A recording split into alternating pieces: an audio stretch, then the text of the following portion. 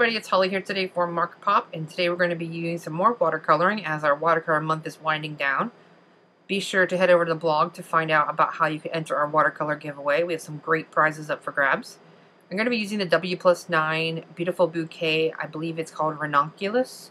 I have no idea how you properly say that, so we're going to go with that. So anyway, I'm going to be using a piece of Tim Holtz Watercolor Distress cardstock, and then I just used some powder on it to take any static away so that my embossing powder won't stick. And then I'm going to ink it up with my Versamark ink pad, and I'm using the large Misty because I have part of the image coming off the paper. And then once I have my image all inked up, I'm going to go ahead and use some of the Wow embossing powder. And I'm using the Glitter Fool's Gold embossing powder. This is a real pretty like rose gold color. I'm not a super huge fan of glittered embossing powders because the glitter seems to just keep coming off and going everywhere all the time, but this is just a really pretty color, so I kind of make an exception to it. But you will see me struggle with it a little bit throughout.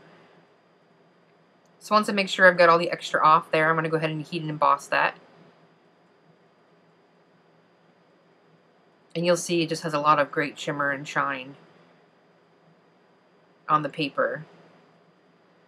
And then I'm going to go ahead and use my Ranger Craft mat that I have here on my table as a palette. Sorry, I'm kind of off the out of the window here with the camera. I zoomed in a little bit here for you so you can't really see. Out of frame, is the word I was looking for. I'm using my mini ink distress inks, and I'm just smooshing them onto the craft pad to make a palette. And I'm going to use a paintbrush and some water. And I'm using a mixture of worn lipstick, Mandarin Orange, Faded Jeans, Shabby Shutters, and what is the other one? The fern color, the dark green. I will put them in the description box below.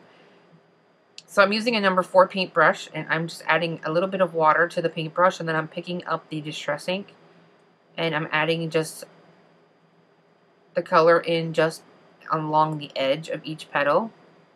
I want to kind of leave a white opening or a really pale color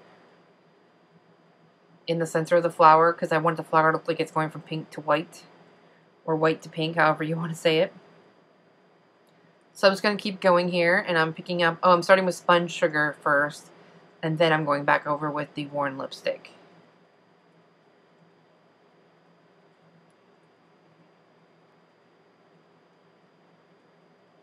And I'm just going to keep working. I'm putting water down first within the embossed area for the leaves, but I didn't do that with the petals of the flower. With the petals of the flower, like I said, I used the damp paintbrush and just kind of dropped the color in. But with the leaves, I'm putting the plain water in first, and then I'm dropping in the Shabby Shutters, and then I'm going back over it with the fern color. And then for these little berries, I'm using the Faded Jeans, and I do 3 layers on this one. I want to kind of gradually intensify the color. And then I'm using the orange color on the other flowers. This is kind of a really odd color combo that I picked here. Not really sure what I was thinking when I did that. So once I have all of the images colored in, I'm going to go ahead and heat set that with my heat tool.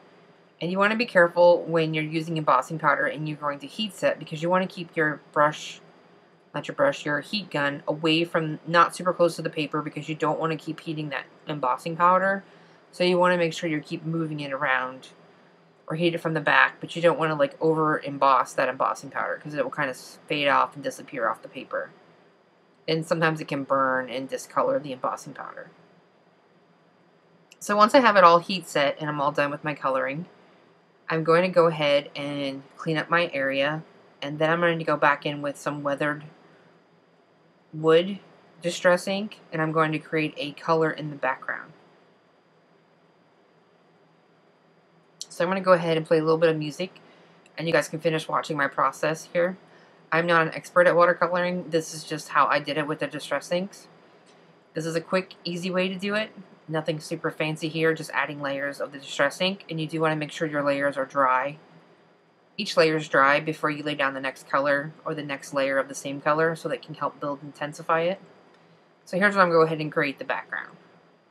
And for the background, I went ahead and added the water in first, and then I picked up the color with the wet paintbrush and dropped the color in and moved it around a little bit. This helps kind of fade it out more and keep that nice faded edge along the background.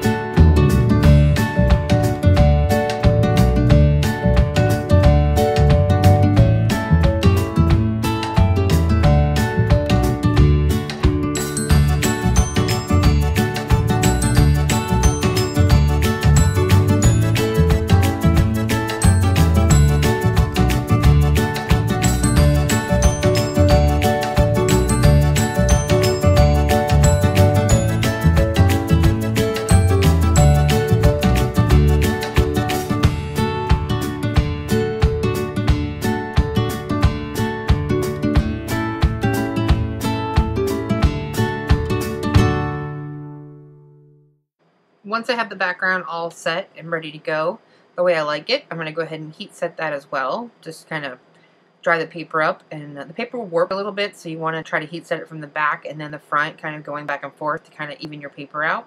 You can also run it through your Big Shot to help it out. And then for the sentiment, I'm going to be using a sentiment from a Mama Elephant set. I don't remember off the top of my head which set this is, but I will put the link in the description below. And I'm going to be using some of the Wow gold embossing powder. This is a matte powder. This one was kind of similar to that rose gold color, so I was trying to match it as best as I could. So I'm just going to go ahead and heat set that, and then I'm going to go ahead and trim that out with my scissors. And then I'm going to put a little bit of foam adhesive on the back of the sentiment. I'm going to go ahead and trim 1/4 of an inch off of the image panel here. This is off the left side, and I've got a piece of really pale light gray colored cardstock. I'm going to add some adhesive to the back of the piece. You want to make sure you add lots of adhesive because it is watercolor paper, and make sure it doesn't warp on your card. I'm going to trim off any excess that might be hanging over. And then I'm going to go ahead and adhere the sentiment in the lower left hand corner with that piece of foam adhesive. And then with the rose gold embossing that I did for the flower, that I used the gold for the sentiment, I kind of want to tie in more of the rose gold. So I used some rose gold sequins in 4mm and 6mm and some Ranger Multimedium matte. And I'm just putting those around the image. And that pretty much completes my card. So this is a really easy way to do some watercoloring with just your distress inks. With any simple image, you can easily mass produce these. So I hope you guys like this, and I will see you back again in a couple weeks. Thanks for watching. And be sure to head over to the blog for all that information on our watercolor giveaway. Thanks, bye-bye.